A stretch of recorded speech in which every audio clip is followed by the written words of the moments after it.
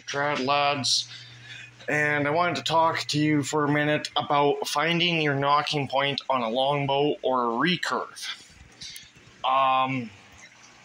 Now you could spend some money and go pick up one of those fancy bow squares. They're $12, $15 up here in Alberta, Canada. They're about in between that $15, $20. But if you go to Cabela's, they're more like $40. Now, I found this cool thing, and basically found out by myself. Trial and error, and it works. All you need is a ruler. That's all you need. Just a simple ruler. I picked this one up at Dollarama for, I think, a package of 3 of them was like $1.25. Anyhow, what you're gonna do is here's my bow here, just 2 seconds.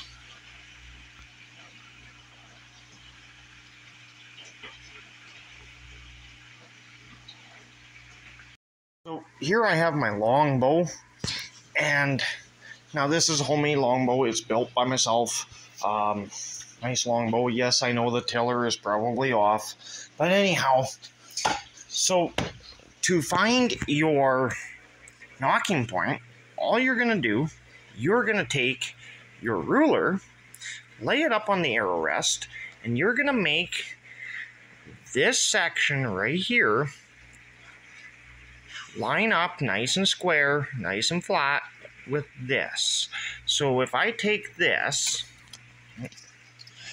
if I can take this, I'm just gonna move my bow here for a second. If I take this, lay it on there, go to here, I can tell you right now that right where I have my nocking point is where I need to be. So again, set it on your shelf, make the end of the ruler match with the string. At the very bottom, hold your finger, tie a knot, take a piece of marker, something, mark it, do it. It should be pretty close.